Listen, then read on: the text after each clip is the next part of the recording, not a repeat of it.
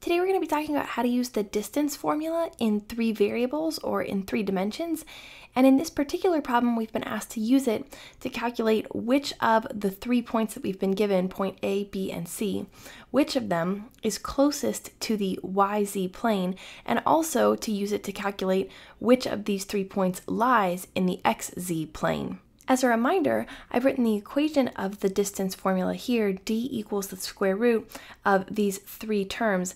It's the exact same formula that we used to calculate distance in 2 dimensions when we were only dealing with 2 variables, except that we've added this plus the quantity z sub 2 minus z sub 1 squared. So when we move from 2 dimensions to 3 dimensions, our distance formula stays the same, except that we add this value here with the z variables.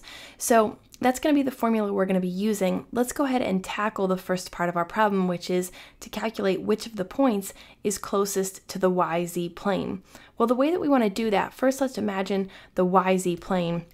If we draw a 3-dimensional coordinate system here and we use the right-hand rule and we say that this is X, this is Y, and this is Z, here are 3 coordinate axes, we're talking about the YZ plane. Well, the YZ plane is the plane that includes the Y and Z coordinate axes. So we can imagine it here if we just draw a plane like this. It's going to be this plane that includes the Y coordinate axis and the Z coordinate axis. So this is the YZ coordinate plane. In the same way that the XZ coordinate plane would be the plane that includes the X and Z coordinate axes. So this would be XZ. We can even draw our XY plane here. It's sort of the floor of our coordinate system, but it's right here, the XY coordinate plane, like this. So we have the 3 coordinate planes of our 3-dimensional coordinate system. Well, let's just take one of our points and figure out how we would calculate how close it is to the YZ coordinate plane. If we take, for example, probably the easiest point to do it with is point C, which is the coordinate point 2, 4, 6. So if we take that point and we graph it, let's say that we go out a distance of 2 on the x-axis, let's say that's about here, and then out a distance of 4 along the y-axis, so about double the distance, maybe here. And then we move up a distance of 6 up the z-axis here, so maybe that's about here. And we have this point that's like floating in the middle of our space here. If we drew a box to represent where that was, we would say that the base of the box was about like this, 2 here out to 4, something like this, and then up a distance of 6 like that, and we could show that here from the origin that our box looked something like this out to this point, where that point there, 2, 4, 6, is the corner of our box. So there would be our box, and there's our point right there floating in space at 2, 4, 6.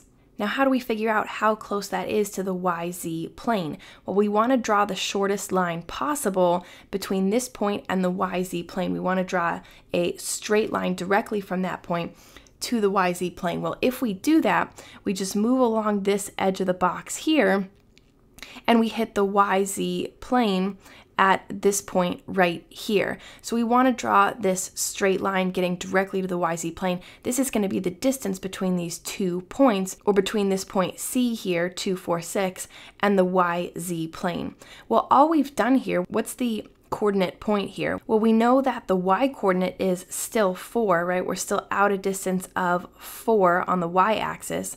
We're still up a distance of 6 on the z-axis. The only difference here is that the x-coordinate of this new point in the YZ plane is 0 instead of 2. So this point here, the corresponding point, is just 0, 4, 6. Now, what we learn from drawing this picture is that the point on the YZ plane that's closest to each of these points is the corresponding coordinate point, except that the x value in that coordinate point is 0 instead of whatever it is in the original point. So the point on the YZ plane closest to the point B would just be 0, 1, negative 5 instead of 3, 1, negative 5. The closest point to point A that lies in the YZ plane would be 0, 0, negative 1 instead of negative 4, 0, negative 1. So we just take that x value and we make it 0.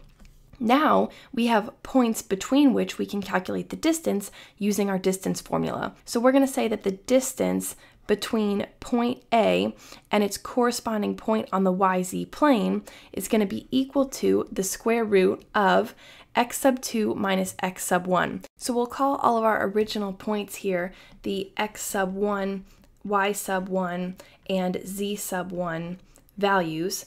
We'll call all of our secondary points here that we found our x sub 2, y sub 2, and z sub 2 values. So now we just have to plug them into our distance formula, and we'll do one example and then move to our conclusion here. But we're looking for x sub 2, which we know here is 0, minus x sub 1, which is negative 4. So 0 minus negative 4, and we're going to square it. Y sub 2, we're grabbing here from our secondary point, which is going to be 0, minus y sub 1, which is 0, and we're going to square that. Then we're going to add to it z sub 2, which is negative 1, minus z sub 1, which is negative 1, and we're going to square that as well. So here is what emerges. Our y points and our z points are always going to be the same. So 0 minus 0 is going to be 0.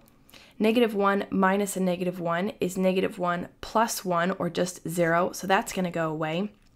0 minus a negative 4 is 0 plus 4, so we have positive 4 squared, which is 16. We're looking for the square root of 16, so we're going to get positive or negative 4, but we're talking about a distance here, a physical distance, so we don't include that negative value. We just say that the answer here is 4. The distance between those 2 points is 4 units. What we should notice here as an emerging pattern is that if we went and calculated the distance between the original point B and its corresponding point in the YZ plane, what we're going to notice is in the same way that we calculated the distance between point A and its corresponding point in the YZ plane, the Y and Z coordinates, because they're the same, because we have here 0, 0 and negative 1, negative 1, 1, 1 and negative 5, and 4, 4 and 6, 6, those are always going to go away. We're going to have 1 minus 1, negative 5 minus a negative 5.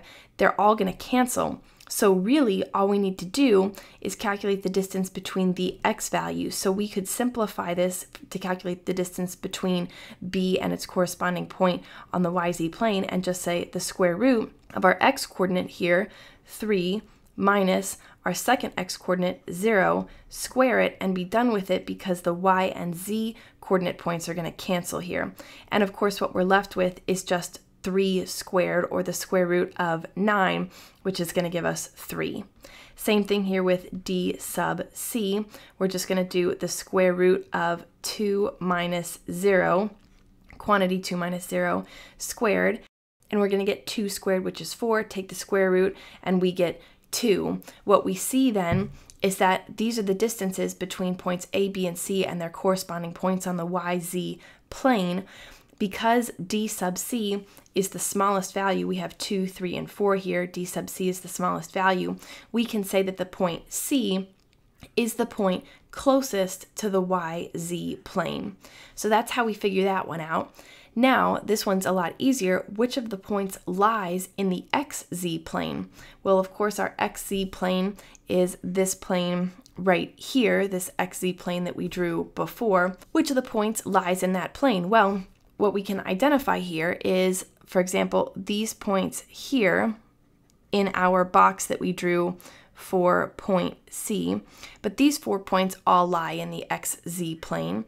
The reason they lie in the XZ plane is because their y value, the y value of each of these coordinate points is 0, right? When the y value is 0, we're going to have a value that lies, a coordinate point that lies in this XZ plane. So we're just looking for one of our points that has a y value of 0, and of course we can see that that's point A here, where the value or the coordinate point is -4, 0, -1. If we drew that here, we could go out a distance of -4 along the x-axis. So let's pretend that we go out a distance of -4 in this opposite direction here. Our y value is 0, so we don't move in this direction. We also don't move in this direction. We stay right along here along the x-axis, and then we just move down a distance of -1 to, let's say, this point right here. So that's -4, 0, -1. That's still in this xz plane right here, if we extended this xz plane and made it larger, this is what it would look like. We'd have this xz plane here, and that point, -4, 0, -1, lies in that plane because the y value in that coordinate point is 0.